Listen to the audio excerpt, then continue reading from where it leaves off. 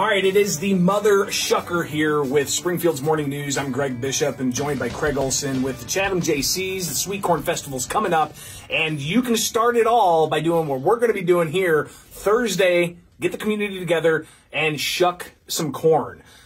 Craig, what do we need to know here? You and I are going to be racing. We're going to race, yeah. Okay. We're going to see who can do this the quickest. A couple of years of corn, and first one done wins. Are you going to give me any tips here? Or yes. Okay, what's a good tip? Go fast. Go fast. Okay. That's the tip I can give. Let's see if I can make this happen. Of course, Mother Shucker. All right, I might scream that out a couple of times.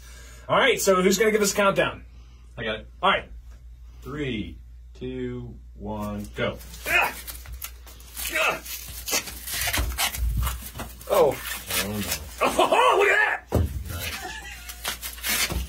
I'm beating you, Craig. I am whooping your behind. Look.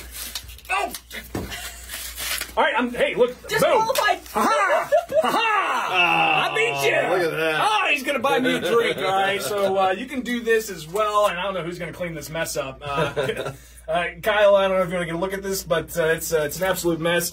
You can help add to this Thursday for the Chatham Sweet Corn Festival. The shucking is happening, and then, of course, you got festivities Friday and Saturday. We'll all be part of it here with Midwest Family and 92.7 WMAY, Springfield's News and Talk.